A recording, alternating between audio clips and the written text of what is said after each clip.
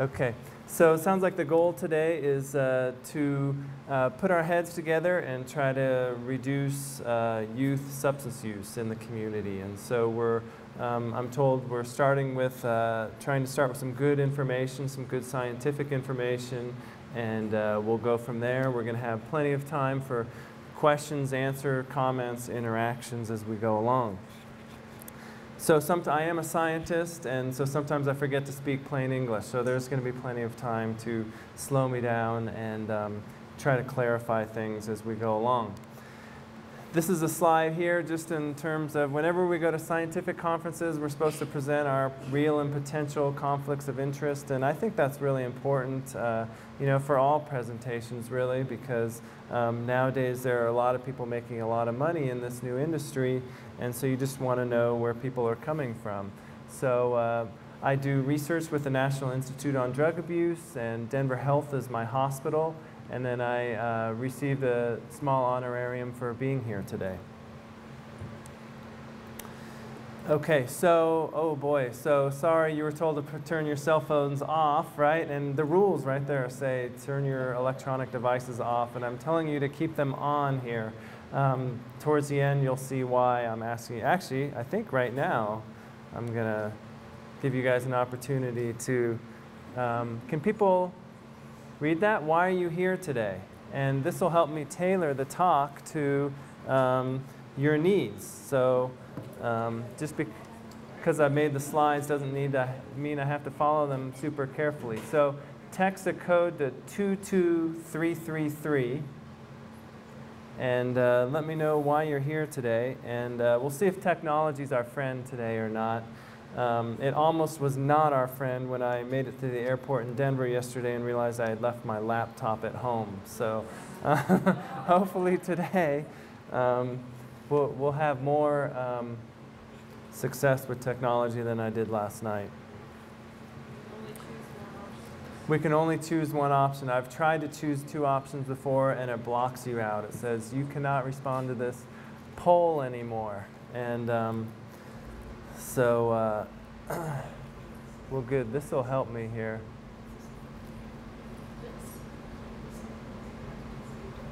So it looks like overwhelmingly it's, you know, people work with kids here is the main reason for people being here, and it sounds like in terms of prevention, treatment, other things. So that's really helpful for me to know. I appreciate that information, and we'll try to tailor the talk to the presentation today to meet your needs. So, okay, so when you're talking about marijuana, the politically correct term we're supposed to use now is adult use marijuana. The problem with that is that adult use marijuana really is an oxymoron. So what do I mean? Like an oxymoron like sweet misery or something like that. So why is it an oxymoron to say adult use marijuana? Really because these are data from the National Survey on Drug Use and Health, and they go into the communities and assess adults and children who are in school, out of school, ask them a ton of questions. In this case, did you use marijuana, yes or no, in the last month? So let me walk you through this here. We have the percent of people who said, yes, I used marijuana in the last month. And we have by age here, 15, 16, 17, 18, 19, 20, 21, 22, 23, 24, 25, all the way up to 40 to 44, which is my age group, not for too much longer, but it is still. And so you see, what's the peak? What's the peak age? 20, right? Followed by 19, followed by 18. And so you can see here that this young age group disproportionately represented by people who use marijuana. And that's a real complexity because it's the young people who, because of their developing brains, their developing social situation, who are most vulnerable to the effects of marijuana use. So when we're talking about marijuana, we really do have to include kids and the youth in the conversation. And so this is a slide here of the brain. And so we're just going to do a little bit of neurobiology. Hopefully you guys can, I won't bore you to tears here. But this is a slice of the brain here. All of these are receptors that marijuana binds to. So Marijuana binds to something called the CB1 receptor in the brain, the cannabinoid 1 receptor. It's the most common receptor of its type. The density of this receptor peaks in childhood and then decreases thereafter. Why does it peak in childhood? It plays an important role in brain development. So we'll talk more about that in a second. Some important parts of the brain here. So this is the brain reward center. Everything that feels pleasurable increases the amount of dopamine in this structure right here, the nucleus accumbens it's called. So whether originally probably designed to respond to food and sex, also drugs can increase the amount of dopamine in that structure right there. So any substance of abuse, whether it's marijuana, alcohol, tobacco, heroin, cocaine, amphetamine, they all increase the amount of dopamine in that structure right there. We have, let's see here, the prefrontal cortex. That helps us think ahead. So, ooh, is it a good idea to do this, you know, to drive 90 miles an hour in a 25-mile-an-hour zone? The prefrontal cortex helps us control some of these impulses that we may have. Now, this structure right here, fully developed early teenage years. This structure here, the prefrontal cortex, not fully developed until the mid-20s, like early mid-20s or so, 24, 25. So really explaining a lot in terms of why adolescents are more vulnerable to becoming addicted.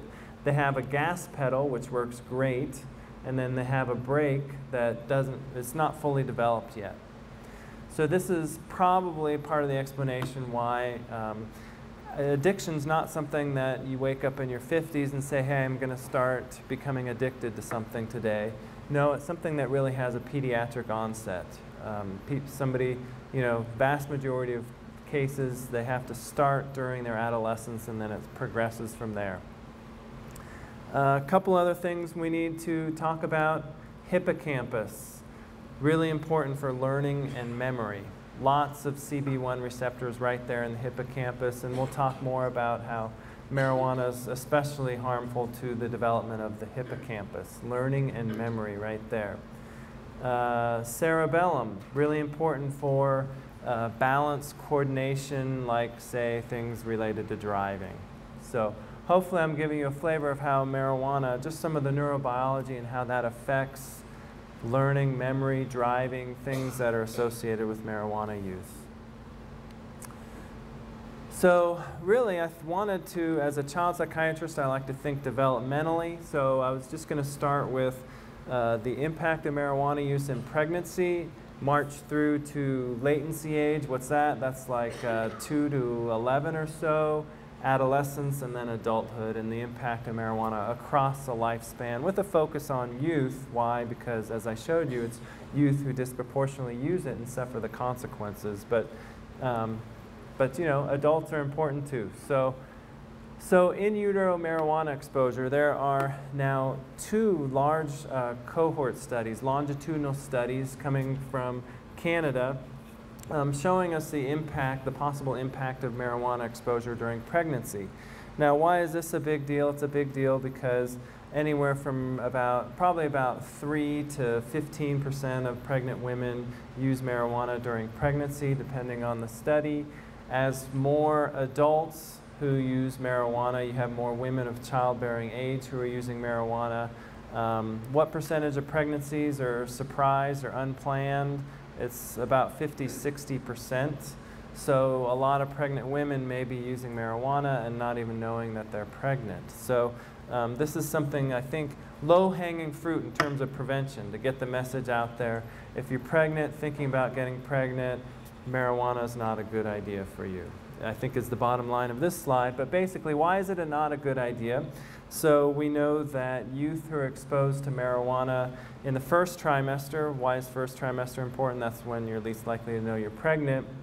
Youth who are exposed to marijuana in the first trimester compared to those not exposed have decreased IQ by 5 points at age 6. Increased rates of depression at age 10, significantly increased, about double the rate of depression. More symptoms of behavioral problems, basically hyperactivity, impulsivity, inattention at age 10. Then they have about a doubling in their odds of using marijuana as teenagers. So not only does it look like they take a hit neurologically by being exposed in utero, but then they're more likely to expose themselves as adolescents, and we're going to talk about the ramifications of that. And then all of these things causing decreased school achievement by age 14. So, so hopefully, again, low-hanging fruit. We need to get the message out there, not for women who are pregnant or thinking about getting or trying to get pregnant. Now, obviously, in humans, we can never do the randomized placebo-controlled study, randomizing half of women to marijuana while they're pregnant, half to placebo, and see what happens to the children, right? That's like really unethical. And so it'll never happen, and there's always going to be a shadow of doubt that, well, you can't say that marijuana causes these problems, you know, with exposure and pregnancy. And, you know, they're pretty much right on that. We'll never have a definitive study. In animals, we can do the definitive study. We can randomize pregnant animals, mice and rats, to marijuana or placebo. And the findings are very corroborative, very similar to what we find in humans. So I think that's the bottom line around there. So we had a real kind of a devil of a time getting pregnancy warning labels on recreational marijuana. Eventually that did go through. There will be a pregnancy warning label. Not on medical marijuana yet, though. So that's a potential opportunity as well. So if we're marching through here, we're going on to latency now, so about age 2 to 11 or so. So this was a study published in JAMA Pediatrics, which is a very reputable, peer-reviewed medical journal, tracking marijuana exposures at Colorado Children's Hospital pre-post 2009. Now, why pre-post 2009? That's when we had our real boom in medical marijuana. The state went from about 5,000 medical marijuana patients to about 120,000 in the course of a year. At one point, we had 3.5% of the entire adult population in the state with a medical marijuana card. And so, tracking pre-post 2009, there were 0 exposures to marijuana, toxic exposures at Colorado Children's Hospital.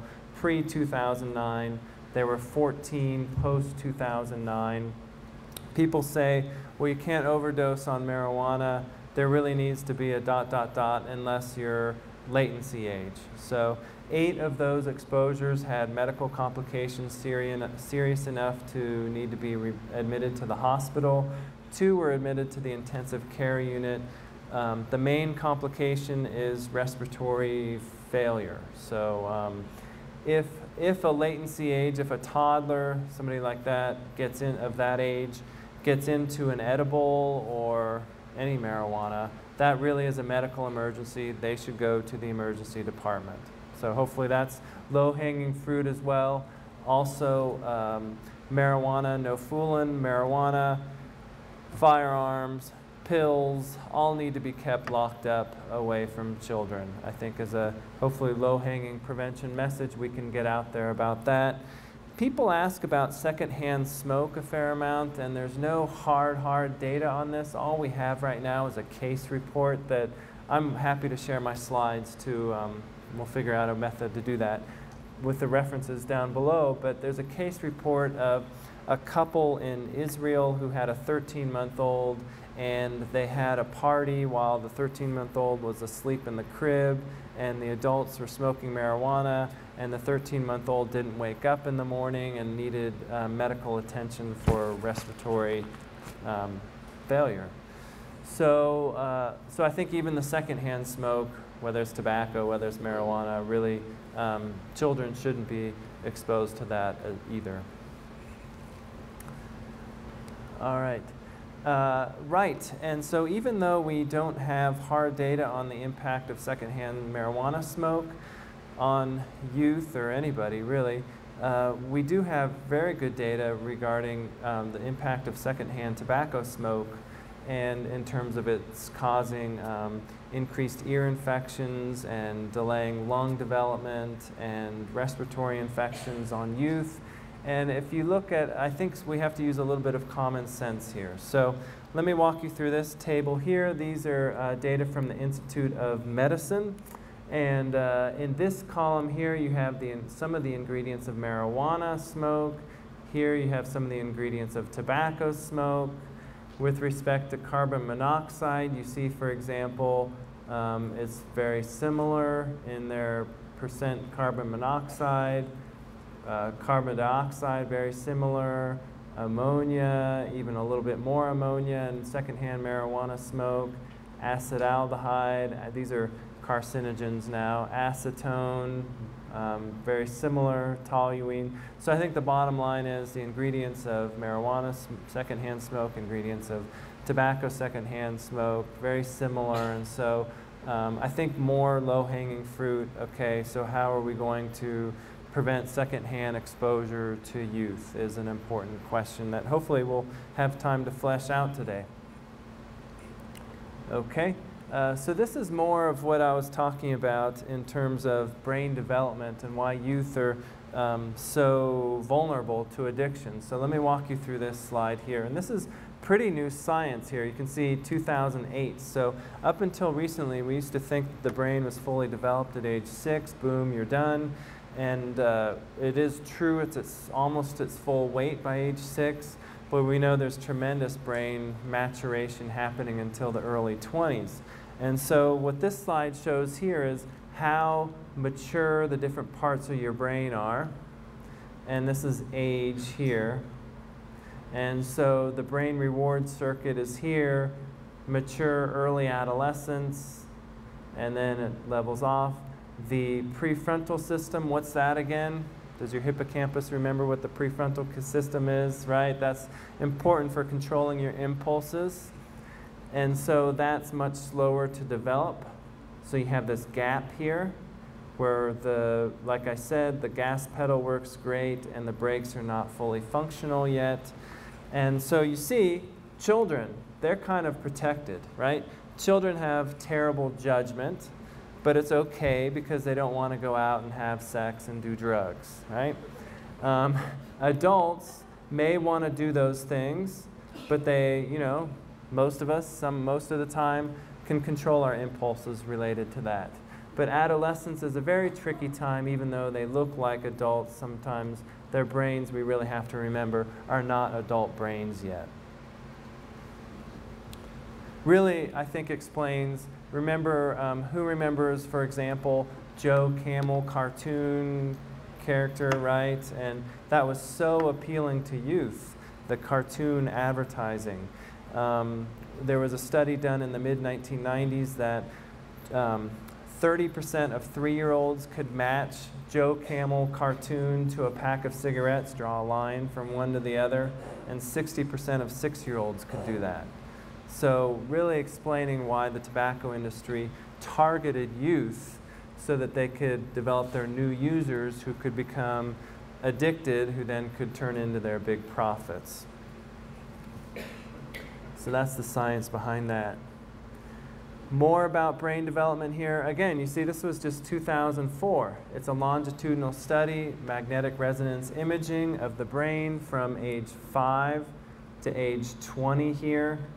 And so blue parts of the brain are mature parts of the brain. So as you can see, the summary basically is the brain matures from the back forward and from the bottom up.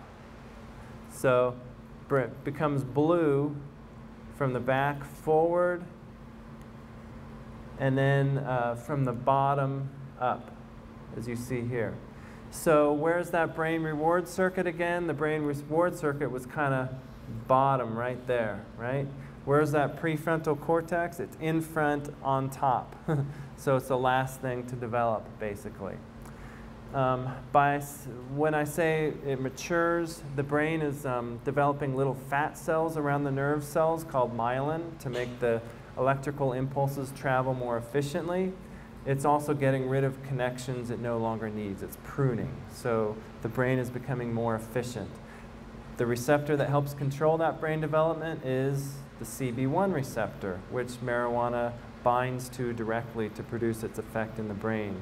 So it really is unfortunate that the very receptor in the brain that's helping to control this brain development process is the receptor that's bound to by marijuana. All right, so all of that is kind of a prelude to adolescence and why this is such an important topic for adolescents. So 1 in 6 adolescents who tries marijuana develops an addiction to it. So a couple points about that. So the number is 1 in 6 for adolescents if you try marijuana for the first time before age 18. The number for if you wait till after you're 18 is about 1 in 11. So much greater risk. For every year, this is basic prevention science here, that we can prevent the onset of substance use, whatever substance it is. We buy ourselves a lot of good fortune. I guess there's probably a better way of saying that, but so 1 in 6, oh, also addiction. Wait, marijuana's not addictive, right? Well, that's a myth out there that we really need to, there's no scientific debate about it anymore, that marijuana causes not just the psychological dependence that other drugs cause, but also the physical dependence. Physical dependence, what do I mean by that? Tolerance and withdrawal tend to be the two main symptoms of physical dependence. So tolerance, using more to have the same effect. Withdrawal, heavy users. 2/3 of adolescents in substance treatment for marijuana experience marijuana withdrawal when they stop taking marijuana. And some of the symptoms of that include, let's see here, insomnia, irritability, nausea, weight loss, strange dreams, cravings, mild tremor, feeling hot and cold are, at least 8 of the symptoms, starting about day 1 or 2, lasting for up to 2 weeks. So really we need to get that information out there. No more scientific debate that marijuana is not just physically addictive, but also psychologically addictive. Heavy marijuana exposure in adolescence predicts an 8-point drop in IQ from age 13 to 38. So the story behind that is very interesting. That's a study called the Dunedin study. And Dunedin is a little town in New Zealand where they followed over 1,000 consecutive births from birth until age 38 with over a 90% follow-up rate, which is amazing. You could just never do that in the United States. People move around too much. So it was a very well-designed study. And they assessed a lot of things. They assessed IQ at age 13, IQ at age 38. So it's supposed to be the same. We're not supposed to get less intelligent as we grow up. It's, may feel that way, but that's not supposed to happen. It's supposed to be the same over time, unless you've had some toxic exposure or head trauma, something like that. In the time between age 13 and 38, they looked at what substances people used. They looked at educational achievement. They looked at mental health issues. It was a very nice prospective study this way. Like I said, we can't randomize half adolescents to marijuana, half to placebo, and see which adolescent gets brain damage. Again, it's an unethical study. And so this is the best we're going to get, really, a 38-year prospective study with a great follow-up rate, and you get over 1,000 consecutive births. I mean, this is really about as good as it's going to get. And so what they found was that those who had adolescent onset marijuana use, progressing to heavy marijuana use, had up to an 8-point drop in IQ from age 13 to 38. Now, a couple more interesting findings about that. The decrease in IQ was dose dependent, so the more marijuana they were exposed to, the greater their loss in IQ. Those who started using marijuana as adults did not demonstrate a loss in IQ. It was only those who had adolescent onset marijuana use who had the decrease in IQ. They looked at the adolescent onset marijuana users who stopped using marijuana at age 37, And so they had a whole year to, or at least by age 37, they had at least a year to have their brain return to normal functioning. They still demonstrated a decrease in IQ. So unfortunately, I mean, good news is that it's dose dependent. It's never too late to stop. It's never too late to continue doing damage.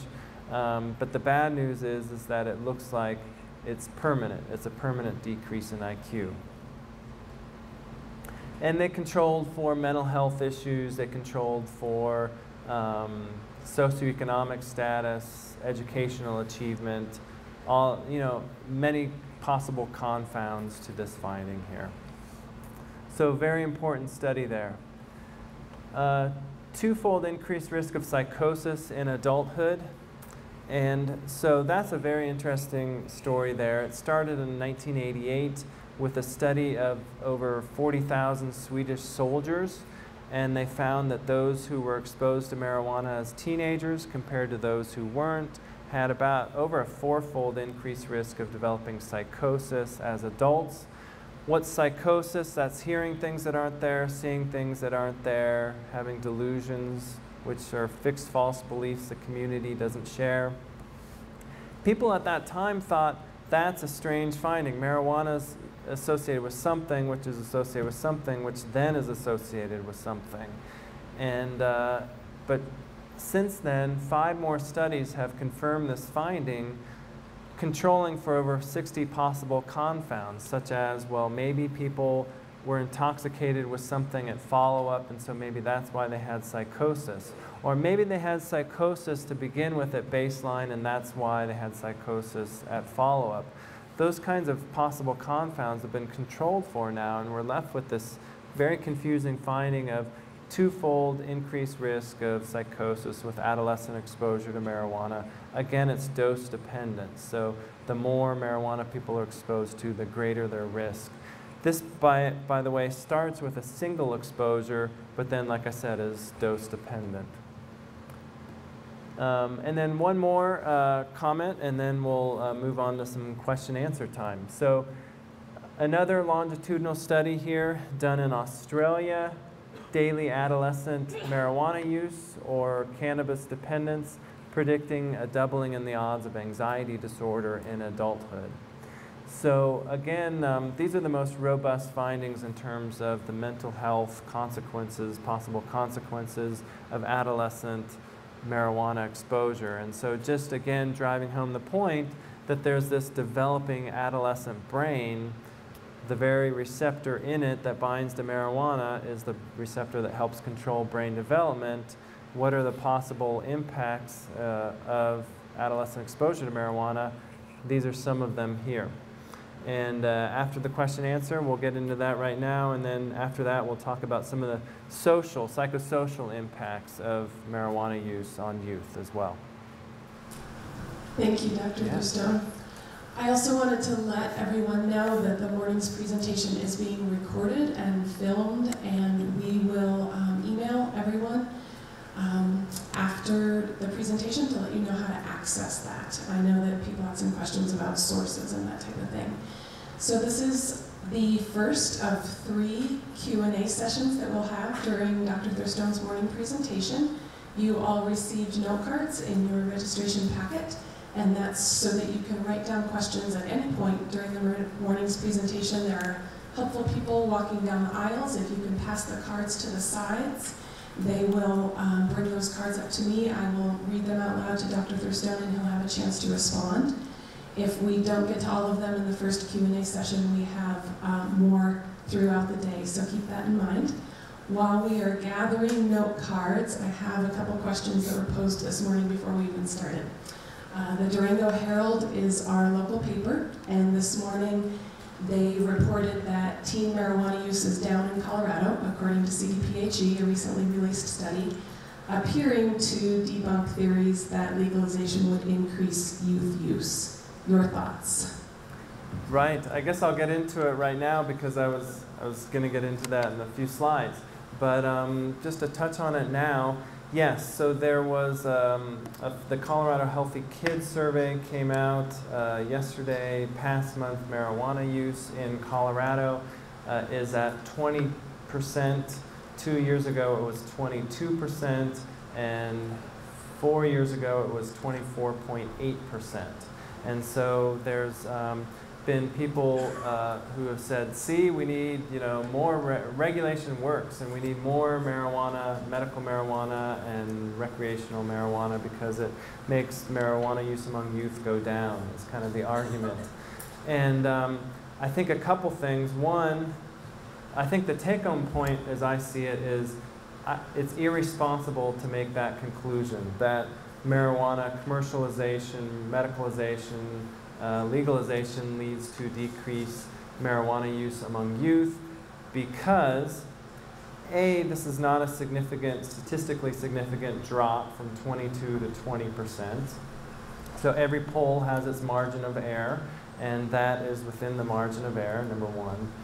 Number two, it's my understanding that this year Colorado did not achieve a representative sample with the Youth Risk Behavior Survey with the CDC. So really we're comparing apples and oranges. We're comparing two different polls, one that was a representative sample and then one that was not a representative sample this last year in 2013. I think another important thing to remember is that these are 2013 data that we're talking about. And so the retail marijuana started in 2014. So we're still talking pre-commercialization of marijuana in Colorado. I think also a couple of important points about this is that this is a survey of kids who are in school, and who are the kids who are most likely to be out of school, not in school? The ones who are using substances, and we know that school expulsions for substance use have really risen dramatically since 2009. So I think there are a lot of confounding factors with that, and it's really would be irresponsible to make that conclusion. And I'm going to present some other data on youth use that I think is more helpful. Yeah. Thank you. We have a lot of great questions here. Here's one. Can you speak to the use of marijuana in adolescence and the onset of schizophrenia?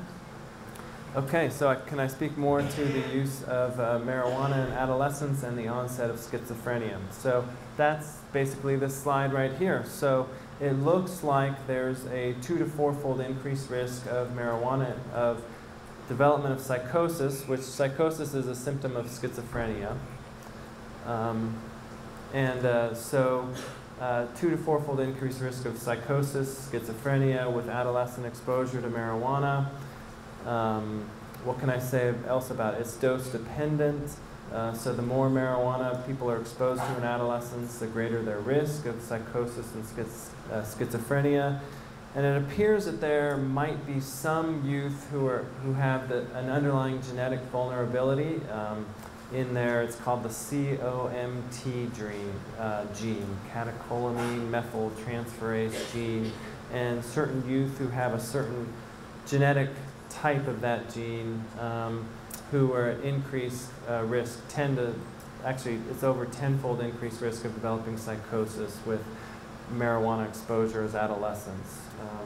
So stay tuned with this developing story. What we need to know is the exact mechanism by which it precipitates psychosis. Anecdotally, it really feels like we're seeing it more and more. The high potency marijuana actually has been shown to contribute more to the development of psychosis. And it seems to be very hard to treat. Doesn't seem to respond to medicines typically, in my experience. That's anecdotal. Yes. Is there a link between marijuana use and the prevalence of PTSD in returning troops? Oh, right. Is there a link between marijuana use and the prevalence of PTSD in returning troops?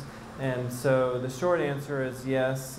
People with PTSD, including veterans, at greater risk for using marijuana and other substances, alcohol. And I think the bottom line around that is that substance use, including marijuana, the data we have make PTSD